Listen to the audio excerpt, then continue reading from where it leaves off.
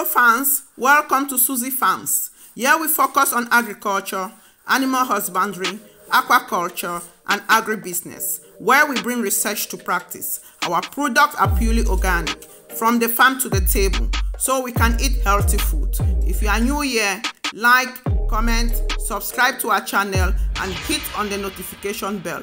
Permit us to serve you with some cola nuts and palm wine, so you can relax while watching. Follow us on Instagram, Facebook, and Twitter.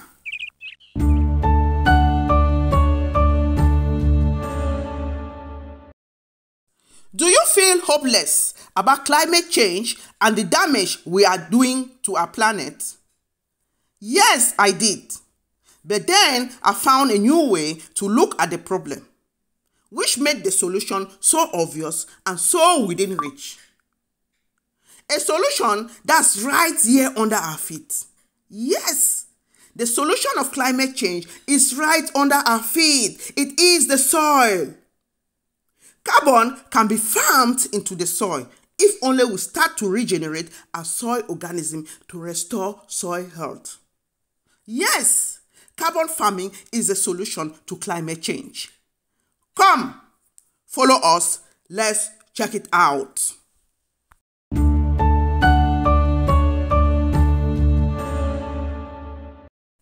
Climate change is all about too much carbon in our atmosphere.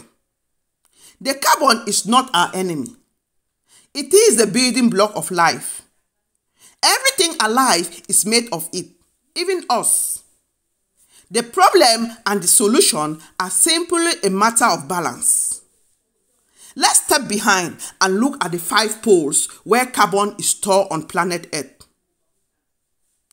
Starting about 500 million years ago, when plants appeared on land, carbon began to circle in an amazing balance. A balance that allowed for life as we know it to evolve. Then one form of life, us, figured out how to extract carbon from the fossil pole.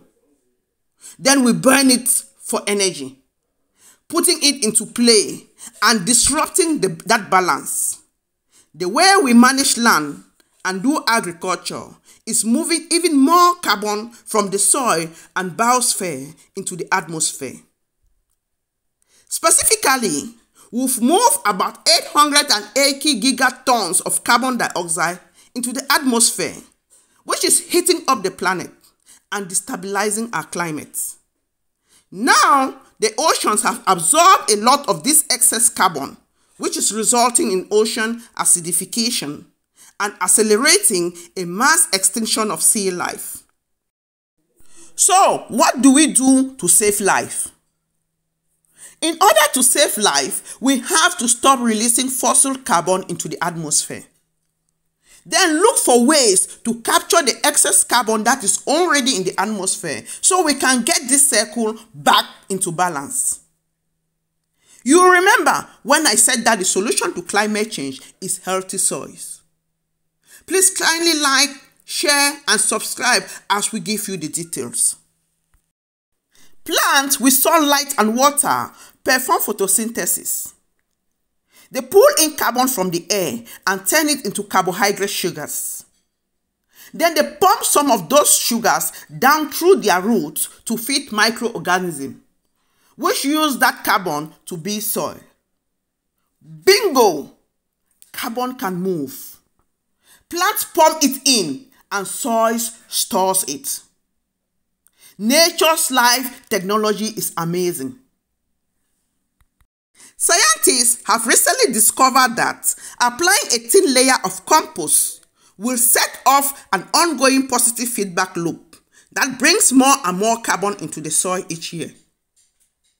In concert with other regenerative practices like reduced soil tillage, planting trees, cover crops, and plant grazing, we can build and retain gigatons of soil carbon. This is carbon farming. This is regenerative agriculture, and there is nothing more powerful than an idea whose time has come. More carbon in the atmosphere is bad for our health, while more carbon in the ground is good for us. It makes healthy soil, which is nutrient-rich, full of life, and holds way more water. This means more nutritious food and crops that are more resilient in the face of drought. That's good news for farmers, families, communities, nations, and everyone that eats. Remember, the way we grow our food, fibers, and fuel either puts carbon up into the atmosphere or it pulls it down into the ground. The regeneration of soil is the task of our generation. Our health, the health of our soils, and the health of our planet are one and the same. If we take care of the soil will take care of the crops and our planet. The secret of biosequestration is in the rhizosphere. The rhizosphere is the area around the plant roots which is inhabited by microorganisms. Plant roots are working symbiotically with these microorganisms. Let's now look into the rhizosphere to see what happens with the carbon when it arrives the soil. There are very important populations in the soil that makes it healthy for plants to grow, such as bacteria, fungi, nematodes, protozoa, amongst others. Bacteria act like food storage bank for your plants. They are the Earth's primary decomposer of organic matter, locking up nutrients close to the plant's roots, which may otherwise be leached away by rain. When the bacteria dies, those nutrients are released to feed the plant. Mycorrhizae are beneficial fungus living symbiotically with the root. The root provides the carbon that the fungus needs to grow, and the fungus transports water and nutrients to the root. What a wonderful win-win situation. Most of the time, we see only the fungus that appears above the soil like mushroom. But there are millions of fungus, bacteria, amoeba, protozoa under the soil that makes the soil fertile. Plants depend on a network of tiny fungus for water and other nutrients. Let's dive below the soil to take a closer look. There is a network of living fungi thread called hyphae. Ants help to maintain soil health by aerating the earth, circulating water and nutrients. Tiny moths may dine on tiny nematodes. Nematodes consume single-cell amoeba, which are very tiny that we can't see. Amoeba devour tinier bacteria. Fungus and bacteria decompose dead materials. In nature, nothing is wasted. Let's enjoy the wonders of nature as we explore deeper. Nature living technology is amazing.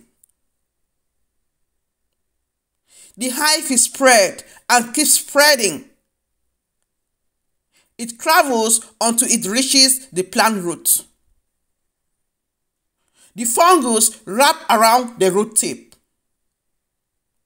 The hyphae pushes itself into the space between the three cells where a chemical exchange takes place. The fungus provides the plant with essential minerals, while the plant supplies the fungus with energy-rich sugar, nutrient for energy.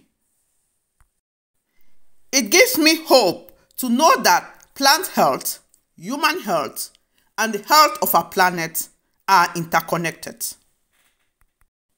But we keep destroying our soils with external chemicals, and I wonder why. The application of pesticide, insecticide, and herbicide, the use of heavy machinery, and leaving soil bare without cover crop have left us with little or no soil life population. The ground surrounding residential area and commercial properties are particularly lacking in soil life. It is the duty of this generation to get the earth back to the Garden of Eden that it was by farming carbon. Let's bring back biodiversity to a place that was devastated. Planting a garden has a power to change the world, and even you can do it.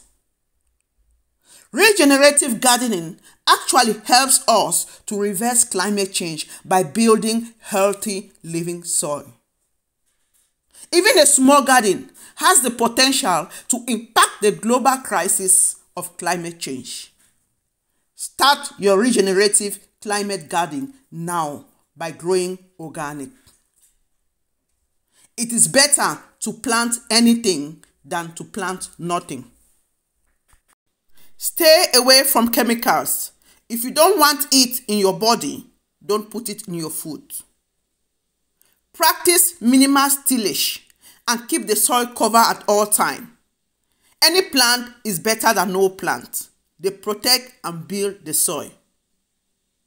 Encourage biodiversity for more resilience.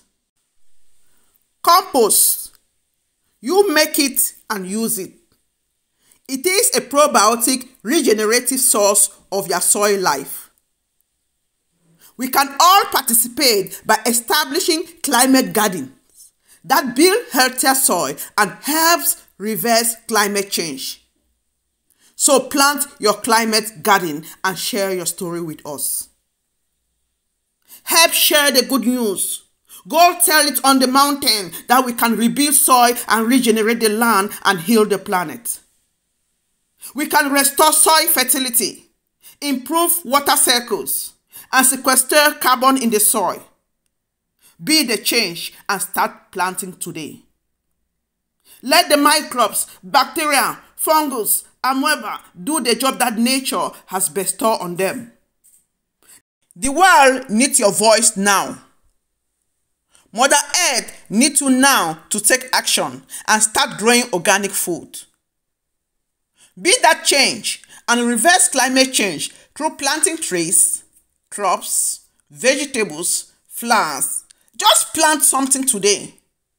Any plant is better than no plant. Please kindly share, like, subscribe, and hit on the notification bell to keep up with updates. I know you are now excited to hear that plant health, human health, and the health of the planet are interconnected. Climate change can be reversed through regenerative farming. If we take care of the soil will take care of the plant, the planet, and the people. The answer to our problem is beneath our feet. Healthy soil. Thank you all for watching and see you again next week. Cheers.